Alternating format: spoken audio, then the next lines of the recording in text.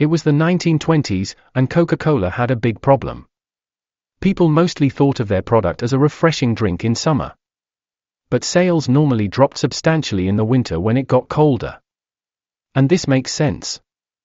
Who gets in from the snow, feeling freezing cold, and immediately thinks, "I want a cold glass of Coke"?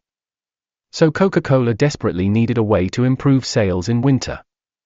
But just running more ads wasn't going to be enough to change people's perceptions of the product. They needed something that would create a deeper, long-lasting connection in consumers' minds between Coke and winter. And what's most people's favorite part about winter? Christmas. In fact, for many it's the happiest time of the whole year. A time of togetherness and joy, and everything that Coca-Cola has always tried to associate itself with. Because the truth is, ever since Coke first began in the late 1800s, their success has always been built on one simple thing.